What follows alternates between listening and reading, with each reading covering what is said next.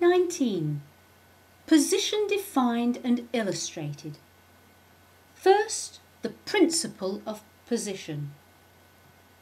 All spiritual life and growth is based upon the principle of position. It can be summed up in one word, which is source.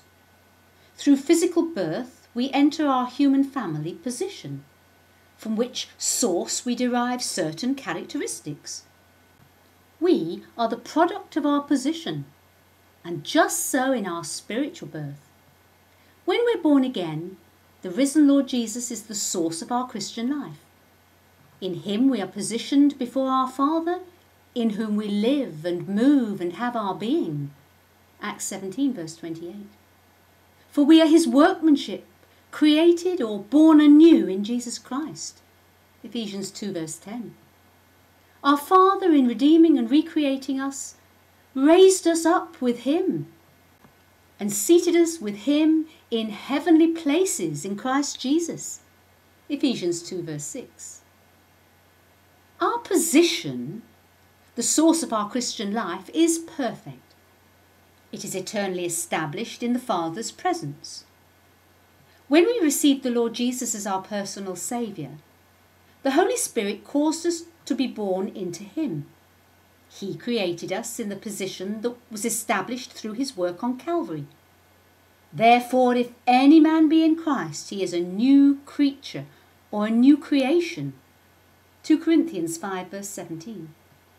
This is the eternal position in which every believer has been placed, whether he's aware of it or not.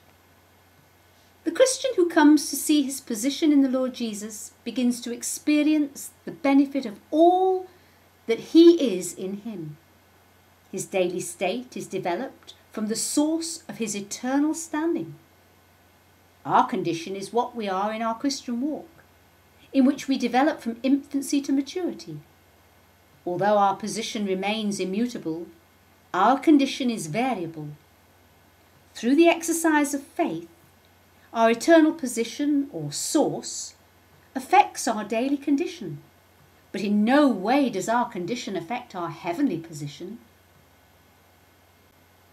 We read in Colossians 3 verse 1 that if ye being risen with Christ, or since you then be risen with Christ, seek those things which are above, where Christ sitteth on the right hand of God.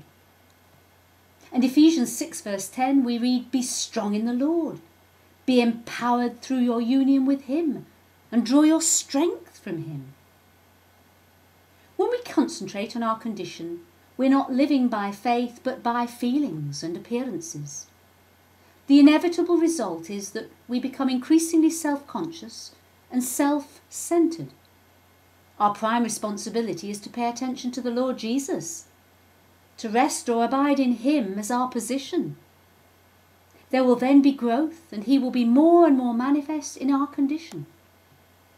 But we all, with open face, beholding as in a glass the glory of the Lord, are changed into the same image, from glory to glory, even as by the Spirit of the Lord.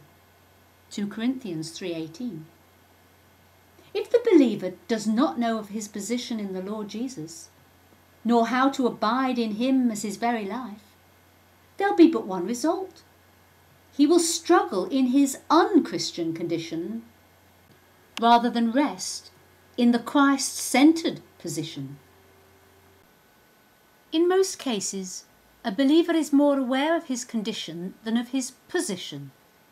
This is the reason for so much failure and stagnation. If we are to grow and become fruitful, our faith must be anchored in the finished work of our position in Christ. There is no basis for faith in our changeable, unfinished condition. Your faith should not stand in the wisdom of men, but in the power of God. 1 Corinthians 2 verse 5. Scriptural, fact-centered faith in the Lord Jesus as our position before the Father is the one means of experiencing that finished work in the growth of our daily condition.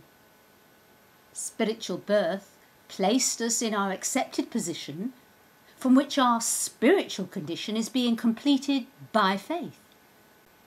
which God hath before ordained that we should walk in them. Ephesians 2 verse 10. Every Christian has been positioned forever in the risen Lord by spiritual birth. But only the believer who knows grows. It is faith in the facts of our position that gives us the daily benefits of our growth in our condition. If the believer is not clearly aware of the spiritual truths of the Word, he cannot exercise the necessary faith for growth and service. He can only seek his resources in the realm of self. Some of the wonderful positional truths are set forth for our faith in the scriptural illustration of the grain of wheat and the vine and the branch.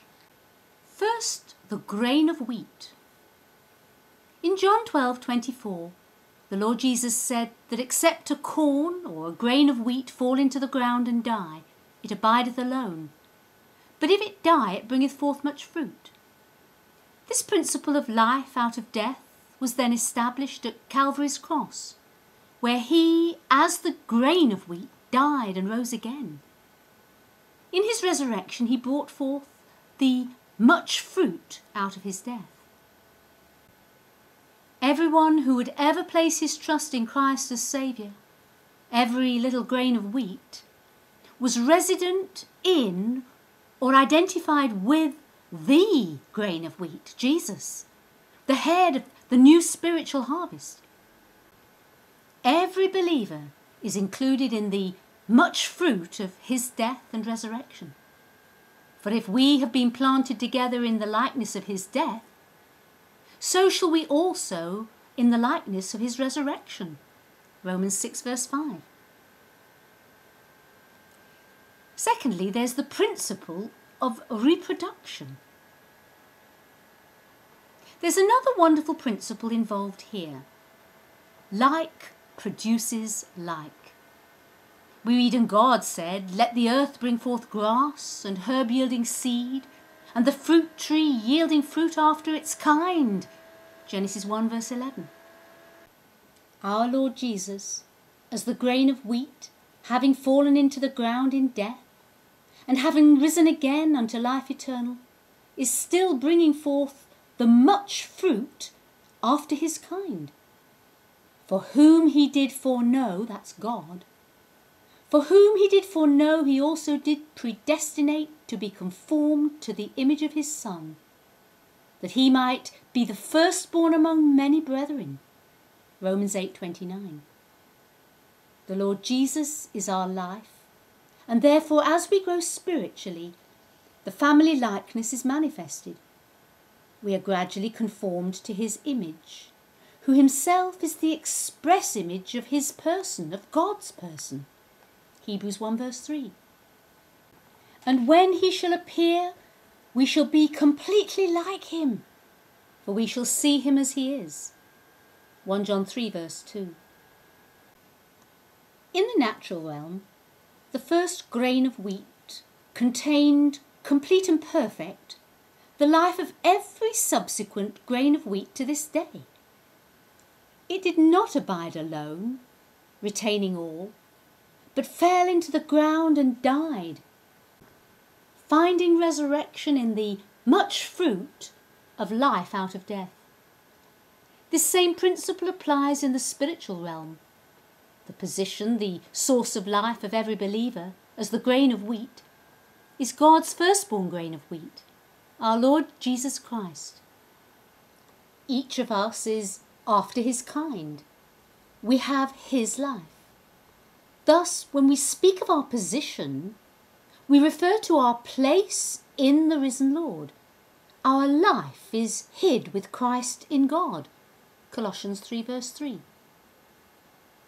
The principle of position, therefore, both natural and spiritual, is that life in its fullness and completeness is resident in the source and is transmitted through birth and growth. Resurrection life is explicitly after its kind. It is conformed to the image of its positional source. The Lord Jesus Christ, as the Father's grain of wheat took our place at Calvary, and his death and resurrection brought forth the much fruit of similar grains of wheat, believers predestined to be conformed to the image of God's Son. There is a stillness in the Christian life. The grain of wheat must fall into the ground and die. Then if it die out of death, life, fullest life, will blessedly abound. It is a mystery no words can tell, but known to those who in this stillness rest, something divinely incomprehensible, that for my nothingness I get God's best. Next, we look at the vine and the branch. Consistent with the principle of position and the principle of reproduction, our risen Lord Jesus is the vine, and as such he brings forth fruit after his kind. I am the vine, ye are the branches. He that abideth in me, and I in him, the same bringeth forth much fruit. For without me ye can do nothing. John 15, verse 5. In the natural realm, the life that is already complete in the vine is increasingly supplied to the growing branches. The healthy condition of the branches is contingent upon their abiding in their position in the vine. The branch is not only a product and a living part of the vine, but that which is produced in the branch is also the fruit of the vine. Actually, the branch produces nothing. Nothing either for the vine or for others, or for itself even. The vine, the positional source, has everything to do with the development and fruitfulness of all its branches. The chief responsibility of the branch is to just rest. To rest just where it was born, to abide in its living position, in its living source. As the believer rests in his position, the life of the vine, the fruit of the Spirit, is manifested in his condition. Love, joy, peace, patience, kindness, goodness, faithfulness, gentleness, self-control, as we read in Galatians 5:22. The life of the vine is the life of the branch. The true vine is established at the right hand of our Father in glory, and is the source from which our Christian life flows. The indwelling Spirit of Christ is the living link between him in heaven and our spirit here on earth. For we read in 1 Corinthians 6 verse 17, he that is joined unto the Lord is one spirit. Next, we look at taking our position. We take our position not by attempting to get into it, but simply by seeing that we are already positioned in the Lord Jesus. We abide in him by resting in this fact. We have been in this risen position ever since our new birth. As we come to realize this truth and to stand in our standing in him, we begin to experience the daily benefits of our life that is hid with Christ in God. Our attitude becomes, I see my position in the Lord Jesus, and I abide there. I rest in him, not only as my Saviour, but as my life. Faith in our position will bring growth in our condition. Paul prayed for believers. He said that the God of our Lord Jesus Christ, the Father of glory, may give unto you the spirit of wisdom and revelation in the knowledge of him, the eyes of your understanding being enlightened, that you may know what is the hope of his calling, and what the riches of the glory of his inheritance in the saints. Ephesians 1 verses 17 and 18. He also said, Blessed be God. Blessed be God who has blessed us with every spiritual blessing in the heavenly places in Christ. Ephesians 1 verse 3. Our Father intends us to know and understand that he has already provided in Christ our life everything required for our Christian life, both in time and in eternity. He is patiently teaching us to have no faith in the old man, in self, and to exercise all of our faith in the new man, that is, in Christ. We are told to do in faith what our Father has already done in fact. At the cross he freed us from the reign of sin and self. In the resurrection he united us to the risen Lord Jesus. By faith in the work of the cross, the old man is put off. By faith in our heavenly position in Christ, the new man is put on. Hence we are free to dwell within the very source of every spiritual blessing with which our Father has blessed us. By considering the old man to have been crucified at Calvary, he is put off daily. Romans 6 verse 11. By considering ourselves as newly created in the risen Lord Jesus, we put on the new man. The second part of Romans 6 verse 11. As we escape self's reign of death, we enter into Christ's reign of life. And how to do this? First, put off the old. A. Fact. Romans 6 verse 6 tells us this: knowing this, that our old self was crucified with him. And then again in Colossians 3 verse 9, seeing that you have put off the old man. Positionally, we are separated from the old Adamic nature in our identification with Christ on the cross. B. Faith. In Ephesians 4:22 we read, that ye put off concerning the former conversation, that is, manner of life, that ye put off concerning the former conversation the old man.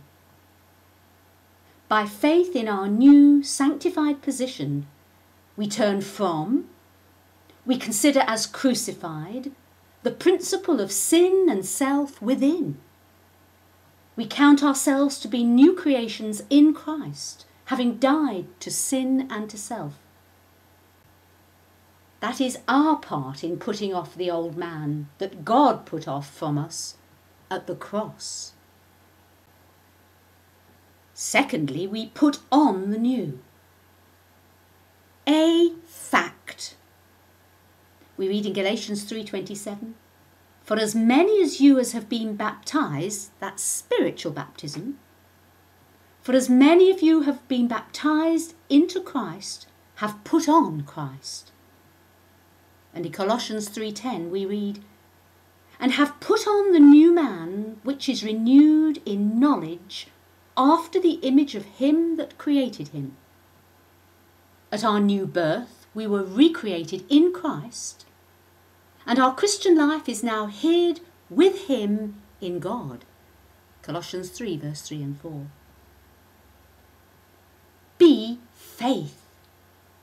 In Romans 13 verse 14 we read this: put you on the Lord Jesus Christ. And in Ephesians 4 verse 24 we are told to put on the new man, which after God is created in righteousness and true holiness. By faith in the positional fact that our Father has placed us in his Son, we abide in him. We acknowledge our place in him. By faith we stand in the position that he has already given us. Stand therefore, having your loins girt about with truth. Ephesians 6 verse 14. Part 20. Justification and assurance and the witness of the Spirit. It may help us to see the importance of the principle of position in our Christian life if we consider the fact that God began training us in positional truth before we were born again. First, justification. According to his faithful ministry, the Holy Spirit brought about an initial conviction of sin by revealing our needy condition. Through varied pressures and circumstances, we came to realise our sinful state before God. Then the Holy Spirit may have used a faithful witness to make clear to us from the Word that we were lost sinners positionally, that we were in the wrong family, that we had been born into the fallen, sinful, condemned Adamic line. For as in Adam all die, 1 Corinthians 15:22. In our natural birth, we were born dead in trespasses and sins, Ephesians 2 verse 1. And in Romans 5 verse 17, we read that by one man's offence, that's Adam's offence, by one man's offence death reigned. In his perfect love and holiness, God made it possible for us to be removed from our position of death in Adam and to be eternally born anew into his family through our position in the Lord Jesus Christ. By his grace we were brought to turn from our natural fallen condition and position and to believe on his Son as our own personal Saviour, our new position before God. Much of this wonderful transaction and transition, no doubt, was not understood at the time. However, it is all important that the truths of our new birth and justification become crystal clear if we're to experience the benefits of our position in Christ. Superficiality in this foundational step inevitably makes for shallowness and for immaturity throughout our subsequent walk. The meaning of justification is to pronounce righteous, not to make righteous. What is imputed is not, in fact, imparted. To be justified means that the believer is viewed in Christ as righteous and is treated as such by God. The righteousness of our position in the Lord Jesus is increasingly manifested in our condition as we grow in grace and in the knowledge of our Lord and Saviour Jesus Christ. 2 Peter 3:18. And in 1 Corinthians 1 verse 30, we read this: But of him are ye in Christ Jesus, who of God is made unto us righteousness and redemption.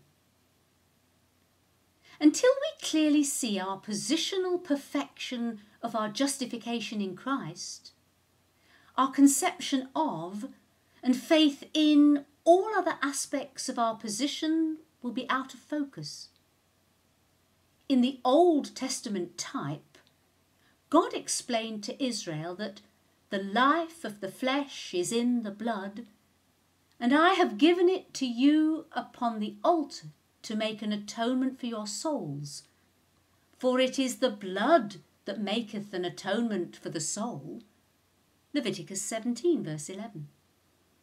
Now, the value of the life sacrificed is the measure of the worth of the blood shed. In that these type sacrifices were animals, innocent and spotless though they were, still it is not possible that the blood of bulls and goats should take away sins. Hebrews 10 verse 4. All this was a cancellation in anticipation of God's perfect sacrifice of the Lamb of God, which taketh away the sin of the world. John 1:29.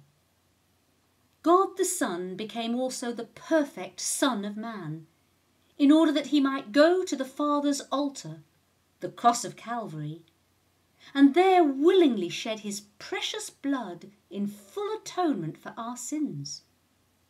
Complete payment made. He was free to rise again in resurrection, ascended, and glorified eternal life. And in Ephesians 1 verse 7 we read this, that in whom we have redemption through his blood, the forgiveness of sins, according to the riches of his grace. There are two important factors in this verse. First, in whom we have redemption. Here we have our position of justification. When we received him as Saviour, he received us and we were born into him in newness of life. His life. And secondly, because of the perfection of his atonement, it was all according to the riches of his grace. Complete and eternal justification is a gracious gift, utterly impossible to be earned in any way whatsoever. In Romans 4 verse 5 we read this, To him that worketh not, but believeth on him that justifieth the ungodly, his faith is counted for righteousness. A further fact to be remembered is that all of our sins were future at the time that they were paid for, since the work of the cross was accomplished when we were yet unborn. Our Father took everything into consideration before he made a single move on our behalf. Hence we can be fully assured that all our sins, past, present and future, all have been forever forgiven. In Acts 13 verses 38 and 39 we read this, Through this man is preached unto you the forgiveness of sins, and by him all that believe are justified from all things. Since justification is in Christ and not in ourselves, it is a truth of position and not condition. We receive justification in the Lord Jesus by faith in the Word of God. It is a fact believed, not an experience received. It has nothing to do with our condition, but it has everything to do with our position. However, as we rest in our justified position, our spiritual condition is affected. We experience something of the newfound peace and joy of the Lord and his love for us. Secondly, we look at assurance. The blessed assurance of salvation, and of justification in particular, is based squarely on our position in the Lord Jesus as our righteousness. Being non-experiential, justification can never be founded on our condition. Assurance of justification results when we realise what our Father has done and said. It is never based on feelings. Someone said that because God has spoken, I am sure. Because I am sure, I feel the rest. In Colossians 3 verse 2 we read this, Set your mind on the things above and not on the things that are on earth. It is here that the first major mistake in our Christian life is often made. In taking the position of justification by faith in the Lord Jesus, this new standing of life began to make a marked difference in our state. Because of this, we shifted the basis of our assurance from eternal position to temporal condition. We looked and felt and sounded saved, hence we were assured of our salvation. But then one morning came the dawn. We didn't look very saved, and we didn't feel very saved, and so we didn't sound very saved either. All day long everything and everybody went wrong, and by nightfall we found ourselves at the end of our assurance. Thoroughly shaken, we determined to rectify the matters the next day. On that day we strove to look saved and to feel saved and to sound saved. But because we were centred in our condition, all was wretched and failure. We even began to question our salvation. If the Lord be with us, why then is all this befallen us, we asked. Judges 6:13. In the Lord's time, the Comforter refocused our faith on our position by means of the Word of God, and our assurance of salvation was again anchored upon the rock, Christ Jesus.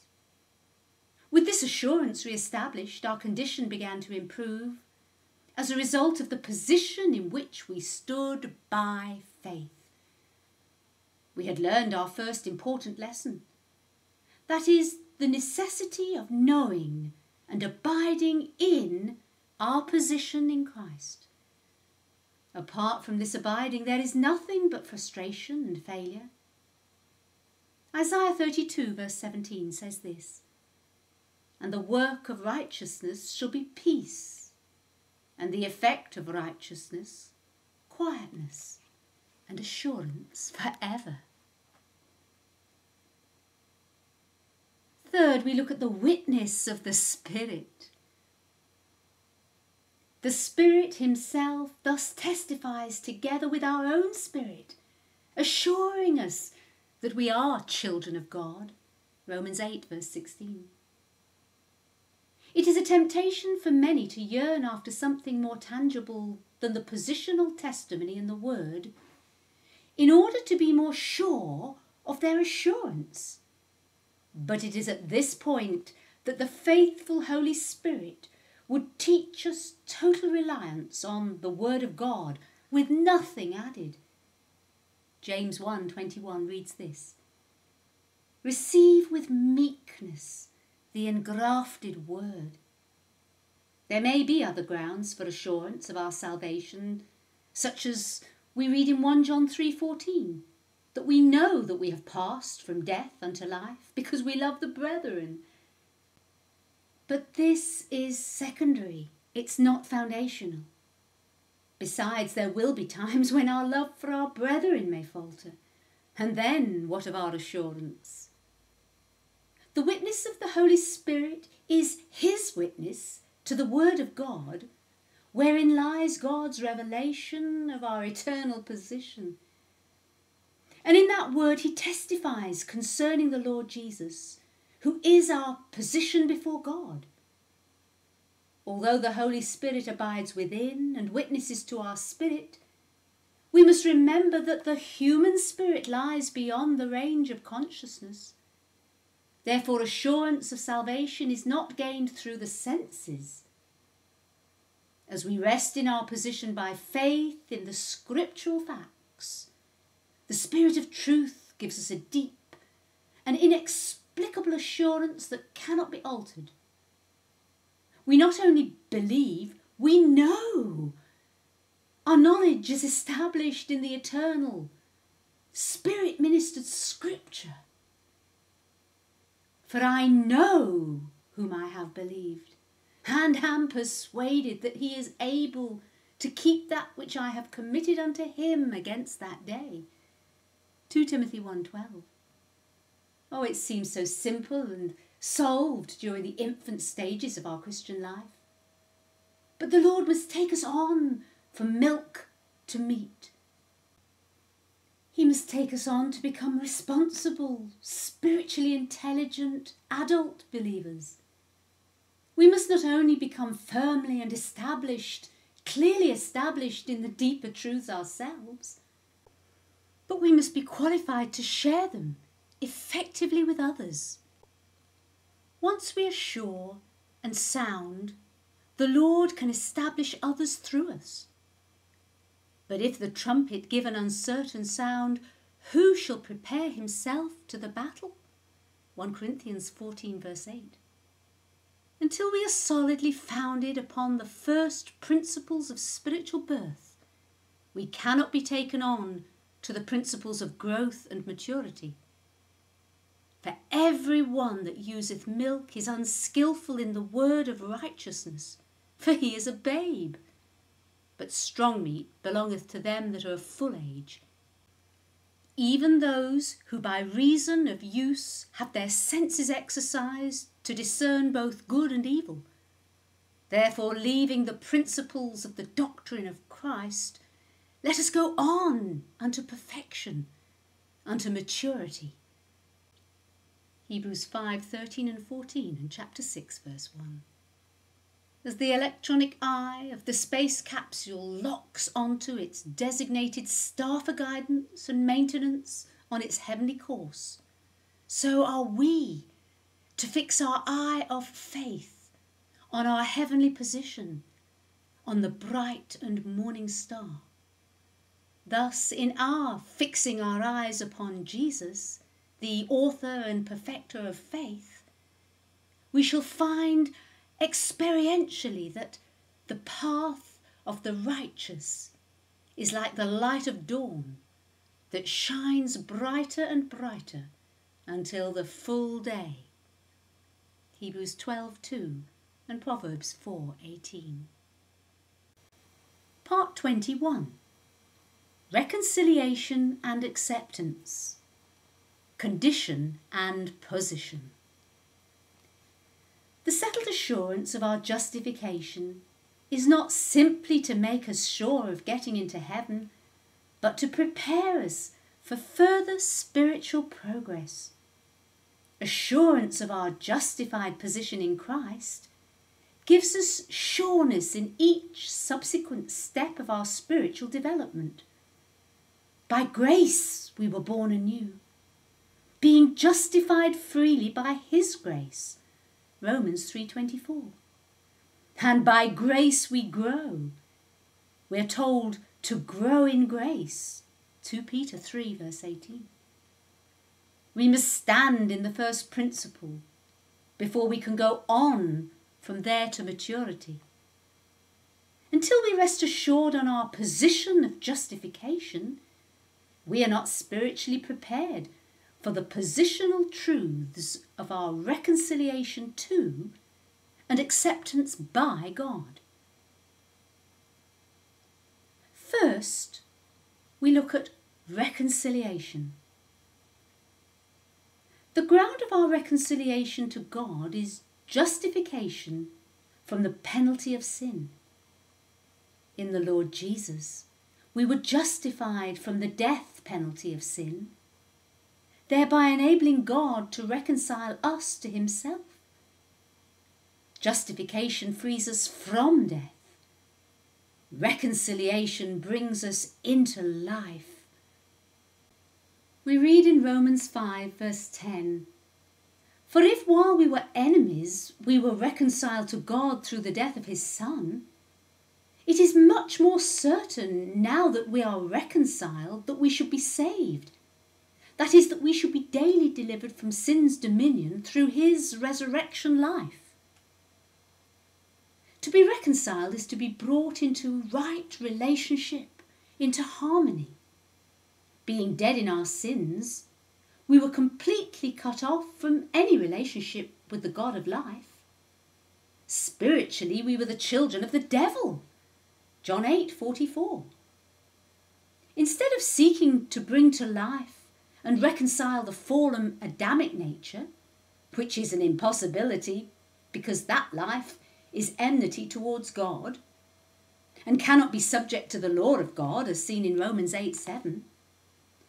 Instead of seeking to bring to life and reconcile the fallen Adamic nature, our Father recreated us in the life of the Lord Jesus. He placed us in a totally new position, out of Adam, into Christ. Ephesians 2:5 tells us that even when we were dead, He made us alive together in fellowship and in union with Christ. He gave us the very life of Christ Himself, the same new life with which He quickened Him. Self cannot be reconciled to God. Since we were born sinners and therefore were enmity against God, our reconciliation to Him was no simple matter. It took the cross of Calvary to solve the problem. There, as lost and alienated sinners, We were identified with the Lord Jesus in his death unto sin and resurrection unto God. We were raised from the dead as new creatures in Christ, as new creations in Christ. 2 Corinthians 5:17.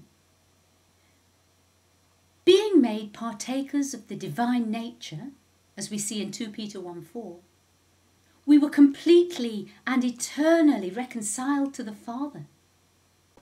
We read in Colossians 1:20-22 that, having made peace through the blood of the cross, by him to reconcile all things unto himself, and you that was sometime alienated and enemies in your mind by wicked works, yet hath now he reconciled in the body of his flesh through death, to present you holy and unblameable and unreprovable in his sight.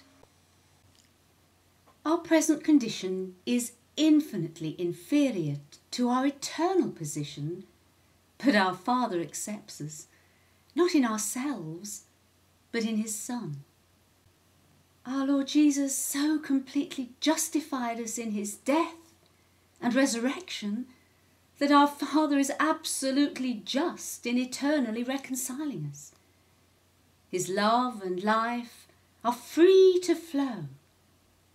For he hath made him to be sin for us who knew no sin, that we might be made the righteousness of God in him. 2 Corinthians 5:21. All things are from God, who, through Jesus Christ, reconciled us to himself. That is, he received us into favour and brought us into harmony with himself. 2 Corinthians 5:18. Due to his work of justification and reconciliation, there is full acceptance for us. And so now we look at acceptance. So here we have one of the most vital positional subjects, and yet it's relatively unknown among believers today. All too few are enjoying the benefits of acceptance in their daily walk. The believer who is not aware of his position of acceptance in Christ is caught in the struggle to improve his condition in order to feel acceptable to God. But the believer who abides in the Lord Jesus as his righteousness and acceptance is freed from the futile self-effort. Standing in his position, he trusts Christ to manifest himself increasingly in his own life. He is free from the burden of himself and has become burdened on behalf of others. God hath given to us the ministry of reconciliation. 2 Corinthians 5:18. Next, we look at condition. So first of all, we must consider the area in which we are not acceptable by God, nor ever can be. It is only natural for us to feel that our spiritual walk and service make us acceptable to the Father. We imagine that it's our responsibility, with his help, of course, but our responsibility to live and to serve so faithfully and so fruitfully that he'll approve of us, and therefore continually and abundantly bless us. We are making the natural mistake of depending on condition instead of position for our acceptance. Important as it is, service is often a condition-centred detriment in the lives of many zealous believers. When service is given predominance over fellowship with and growth in the Lord Jesus, doing instead of being takes over our lives. Fellowship and growth must ever take precedence over service and activity. Otherwise, spiritual declension sets in. In this reversal of God's order for us, the heart seeks satisfaction and a sense of acceptance through production or law, instead of reception or grace. Bible study and prayer as well as one's outlook, must become exclusively service-centred. Instead of life bringing forth service, service becomes the life. And thus, as long as the service goes well, then the servant is happy and feels accepted. But once the service wanes, or fails to produce results, all else fails with it. We are to be sons, not servants. Wherefore thou art no more a servant, but a son. Galatians 4:7. In time, we begin to realise that there is something very wrong with this entire concept. We become aware that our walk and service are less and less acceptable even to ourselves. In seeking to do rather than to be, in attempting to give out more than we take in, our condition becomes barren and carnal. We have been depending on self to do what only Christ can do in our life. The further we move on this tangent, the more active and malignant the self-life appears to be. What the condition-centred believer does not realise is that God himself is causing this shattering revelation of self. He takes us into situations and to relationships that finally cause us to face up to the fact of our failure as Christians, our nothingness, our total unacceptability in ourselves. Not until we understand that in our flesh there dwelleth no good thing at all, Romans 7:18, can we rest in our position of complete acceptance in the Lord Jesus just as we are. To abide in Christ and to consent to be loved while unworthy is the believer's positional privilege and responsibility.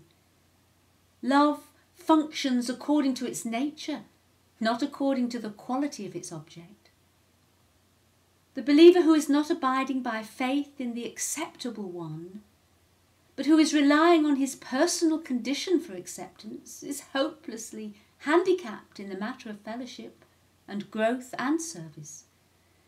He is entangled in the self-effort of working to improve his condition and is inevitably cast down in utter defeat. How can a defeated, depressed, self-centred Christian enjoy fellowship with the Father or be at peace with him? And yet, devastating as this Romans 7 trek is, it is our Father's preparation of us in order that we may shift our reliance and faith from our condition in ourselves to our position in Christ. Not I, but Christ. Galatians 2:20. So finally we look at position. Having predestinated us unto the adoption of children by Jesus Christ to himself, according to the good pleasure of his will, to the praise of the glory of his grace, wherein he hath made us accepted in the beloved, in whom we have redemption through his blood, the forgiveness of sins according to the riches of his grace. Ephesians 1:5-7. In learning to take our position in the Lord Jesus and thereby to abide in him as our acceptance, we grow to expect less and less from ourselves and more from him. My soul, wait thou only upon God, for my expectation is from him.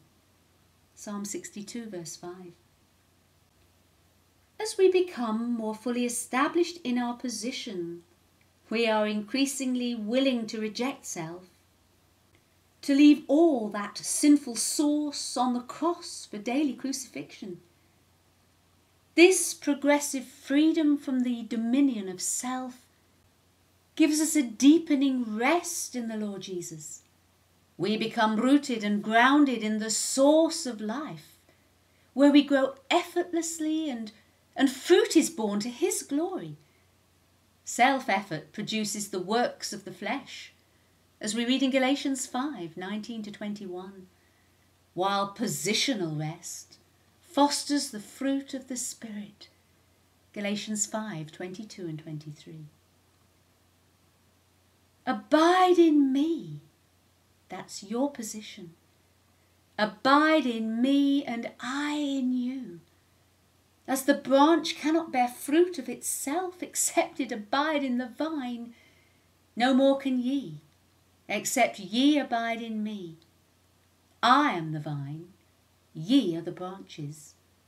He that abideth in me and I in him, the same bringeth forth much fruit. For without me you can do nothing. John 15:4-5. Although we abide in the Lord Jesus as our position, we are ever aware of our condition in ourselves. We are concerned about the sinfulness of self, but no longer do we depend on improvement in that realm for our acceptance. We are resting on a position, in a person who is fully and forever accepted by God, one in whom there is no improvement necessary or possible. We have exchanged unimprovable self for the perfect one. Established in our position, we become increasingly aware of our acceptance in him and are more free to fellowship with our Father. In this blessed communion we grow, becoming more manifestly conformed to his image. We are all with open face, beholding as in a glass the glory of the Lord, and are changed into the same image from glory to glory, even as by the Spirit of the Lord. 2 Corinthians 3:18. We are basically Christ-centered instead of self-centered. Through our position in him we have peace, joy, and fellowship which abides all along our cross-centered path as our spiritual condition is developed. One of the foremost benefits of resting in our position of acceptance is the deep and undying assurance that God is for us. For I know the thoughts that I think towards you, says the Lord, thoughts of peace and not of evil, to give you an expected end. Jeremiah 29:11.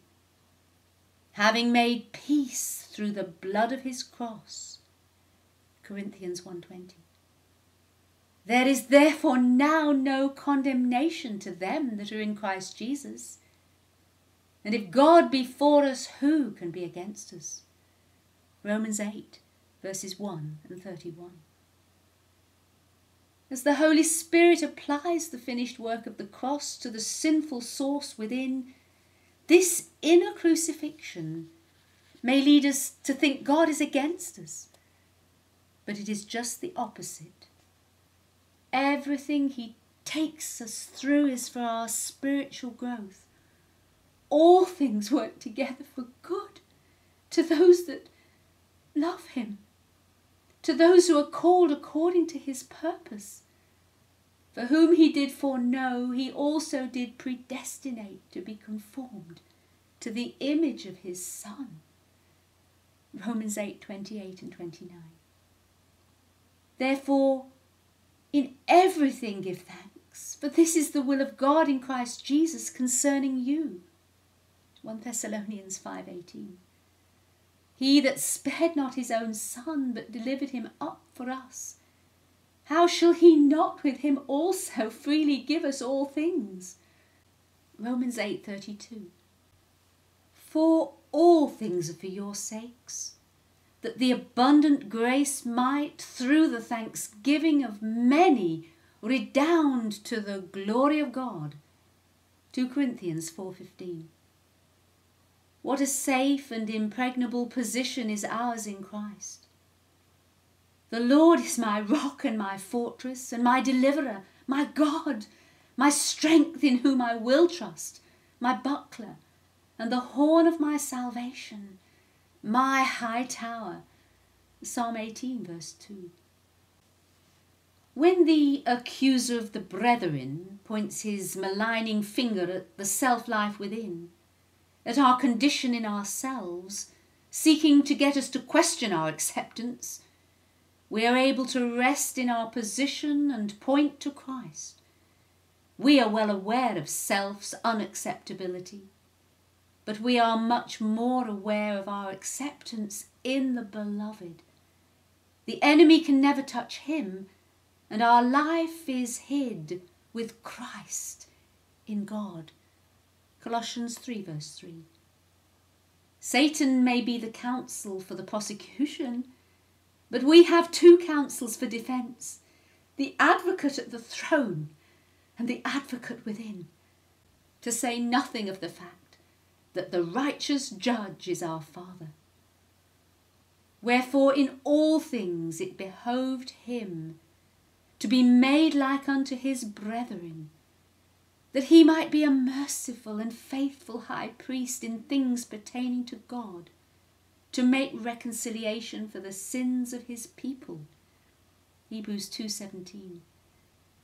Our Father hath reconciled us to himself in a way that enables him to be consistent with himself, being both just and the justifier of him which believeth in Jesus. Romans 3 verse 26. 22.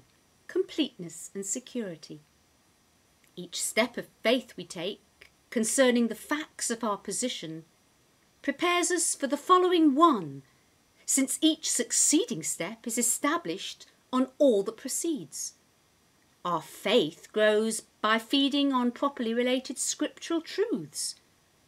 For precept must be upon precept, line upon line. Isaiah 28 verse 10. And in Psalm 37:23 we read that the steps of a good man are ordered by the Lord. Many hungry-hearted believers are struggling to get into the experience of Romans 8 when they are not yet resting in the facts of Romans 3. They feel guilty because they fall far short of the heights of Ephesians and Colossians, when in fact they do not adequately know the peace with God in Romans 5, to say nothing of identification with Christ in Romans chapter 6. The experience of Romans 7 is well known, however. It is absolutely necessary to allow the Holy Spirit to take us along in God's sequence of scriptures, as each plane of truth is foundational for the next. Skip over one and firm footing for the next is lost. Hold up my goings in thy paths, that my footsteps slip not. Psalm 17 verse 5. First, complete in him. Once we are scripturally assured of our justification, reconciliation and acceptance in the Lord Jesus, we are to feed on the truth of our completeness in him. We read in Colossians 2 verses 6, 7, 9 and 10 the following. As you have therefore received Christ Jesus the Lord by faith, so walk ye in him, rooted and built up in him, and stablished in the faith, as you have been taught, abounding therein with thanksgiving. For in him dwelleth all the fullness of the Godhead bodily, and ye are complete in him. All we will ever need for our Christian life, now and forever, is ready and waiting in the Lord Jesus, complete and accessible. Our condition is absolutely dependent on our completed source. Faith rests on our Father's scriptural testimony as to what he has already done for us and with us in Christ. Never on what he is doing for us and with us in our present condition. Faith in the vine brings forth fruit in the branches. Resting in our position in the Lord Jesus has a direct effect on our condition.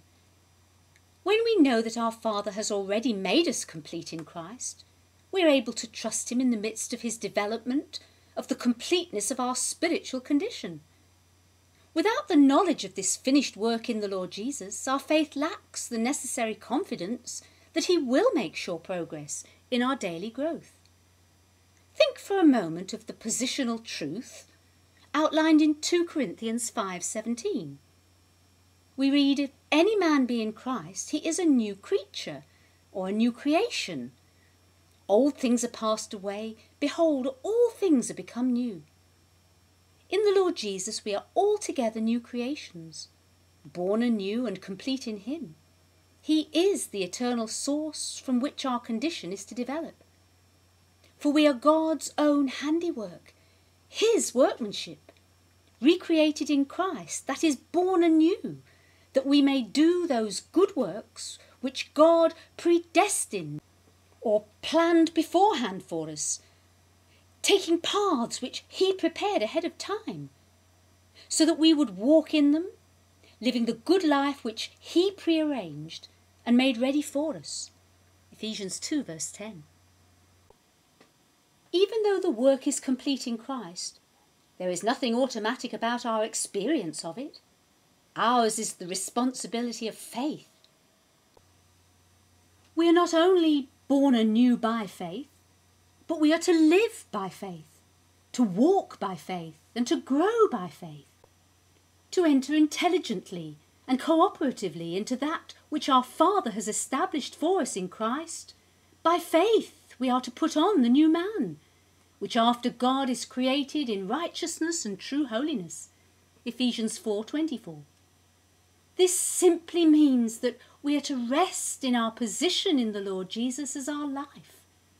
We are to abide there because we have already been established there, born there, and have put on the new man, which is renewed in knowledge after the image of him that created him. Colossians 3:10.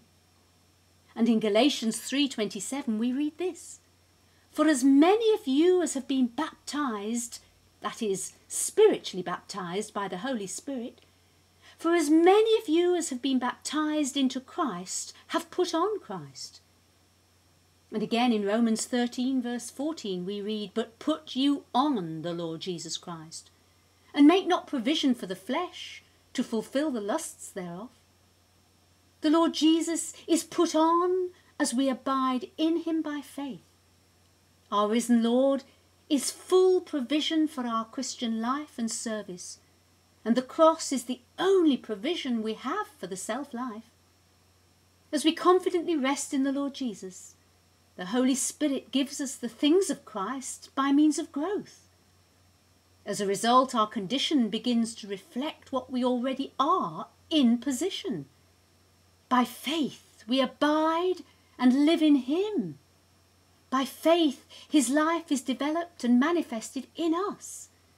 Oh, my little children, of whom I travail in birth again, until Christ be formed in you, said Paul in Galatians 4:19. And so we are secure in Christ. Based on the preceding facts, the eternal security of the believer becomes a foregone conclusion. Once the Holy Spirit establishes the Christian in the previous steps, there can be no question about this one. But without the required scriptural preparation, there is bound to be a nagging question mark hovering in the background. Am I unconditionally and forever saved, or am I on probation? The secure believer may now and then be accosted by those who strongly oppose any thought of unconditional eternal security. They refer to it as that damnable doctrine, and insist that such a belief results in lawlessness. What these dear people fail to grasp is that the believer who truly stands in the grace of positional security is the one who most fully fears God and hates sin. And he hates sin for what it is, not just for its consequences. Moreover, his is not a slavish fear. It isn't a fear of losing God's love, but of offending and grieving it. In Psalm 103 verse 4 we read this: but there is forgiveness with thee, that thou mayest be feared. The fear of the secure believer is a reverential trust, coupled with a hatred of evil. In Proverbs 8:13 we read that the fear of the Lord is to hate evil. And in Titus 2:11 and 12 we read this: For the grace of God that bringeth salvation hath appeared to all men, teaching us that, denying ungodliness and worldly lusts, we should live soberly, righteously and godly in this present world. Grace banishes all guesswork and gives one assurance. The law keeps one guessing. The truth of security holds the Christian firm in the midst of the process of growth. It is the insecure believer who is naturally unstable and flounders from one experience to another, never learning and therefore never arriving at the truth. Resting in our eternal position frees us from the futile and sinful self-effect of trying to make our condition the basis of our security. Abiding in our eternal security in Christ gives the steadfastness of faith necessary for the Holy Spirit to carry on his gracious ministry within, that of dealing with self in crucifixion, and thereby causing us to grow in grace and in the knowledge of our Lord and Saviour Jesus Christ. The spiritual explanation for opposition to true eternal security is not the claim that it produces lawlessness. It is rather that those who oppose do not exercise faith in the Word of God, which would enable them to see and to accept their position in the risen Lord for assurance, acceptance and security. They are condition-centred, hence self-centred and earth-bound.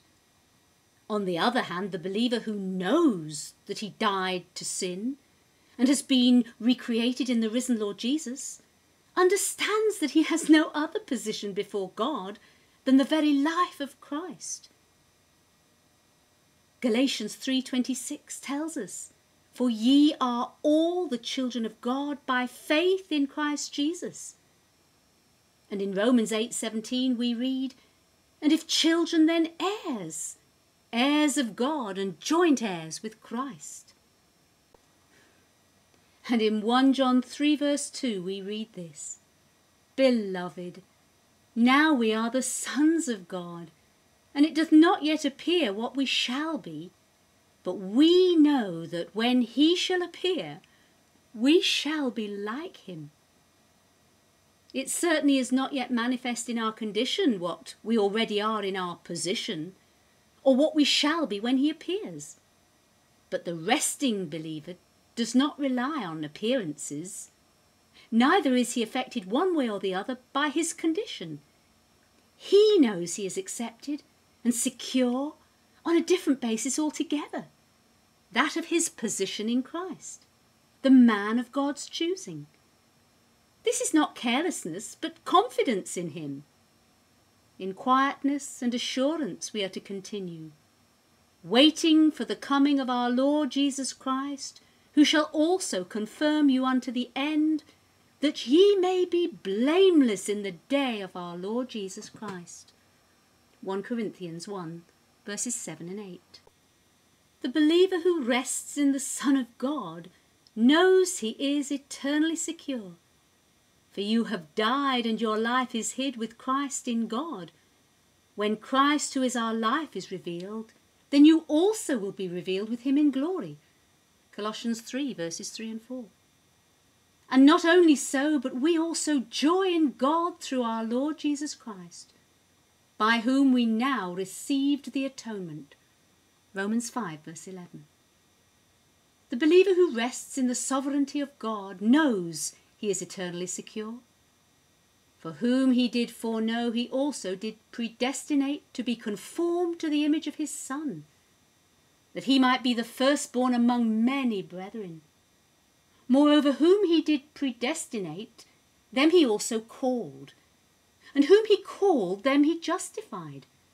and whom he justified, them also glorified. Romans 8:29 and 30.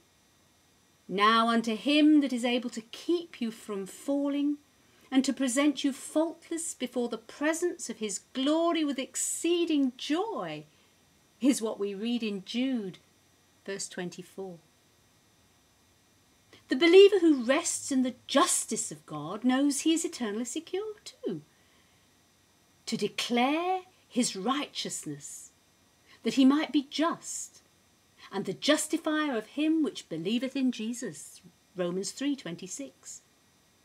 And again in 1 Peter 3:18 we read this: For Christ also hath once suffered for sins, the just for the unjust, that he might bring us to God. In Romans 8 verse 1 we read this: There is therefore now no condemnation for those who are in Christ Jesus. For the law of the Spirit of life in Christ Jesus has set you free from the law of sin and death. The believer who rests in the will of God knows that he is eternally secure.